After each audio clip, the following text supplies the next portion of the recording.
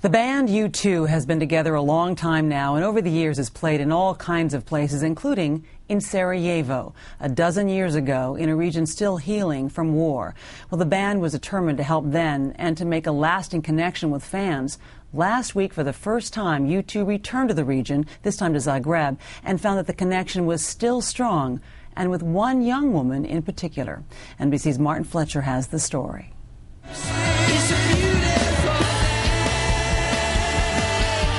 U2 back in the Balkans. 2 sold-out concerts in Zagreb on the latest world tour. It has special meaning for them. And for a young woman in the audience of 70,000, she'll never forget Bono and the band. They're my guys. I love them. Alma survived the siege of Sarajevo, 4 years under Serb artillery and snipers. Your apartment was hit every day? Yeah, every day with the bullets. But they were before the... And nobody was hurt? No, we just go to the bathroom and just come back. She was 12 then when U2 broadcast interviews with Sarajevans while they were being shelled during their concerts. We'll never see many of our friends. They are gone forever. U2 gave us the voice, and we became like the center of the attention. Europe was in stasis, didn't know how to respond to what was going on at its edge, which was this genocide. And we used our show as an opportunity to broadcast to our audience what was happening. U2 sees their music above all as a great night's rock and more. It all comes down to, as I was saying earlier, the human heart and the human spirit. And the music is, can thaw the hardest hearts. Yes. And keeps the spirit supple. I love you, I love Sarajevo.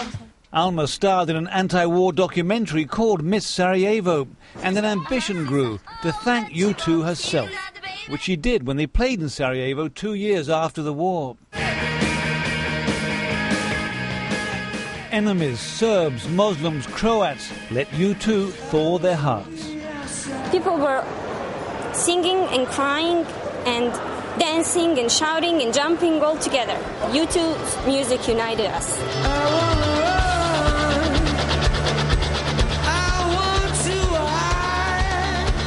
The current tour is spectacular. Alma was delirious. Will you meet them again tonight? Hopefully. But little hope in a stadium full of fans.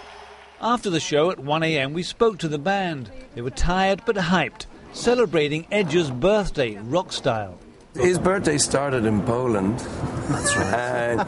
Burned down several small towns in France, and then came to Zagreb. My fellow bandmates actually get great value out of my birthday. One love, get to share it.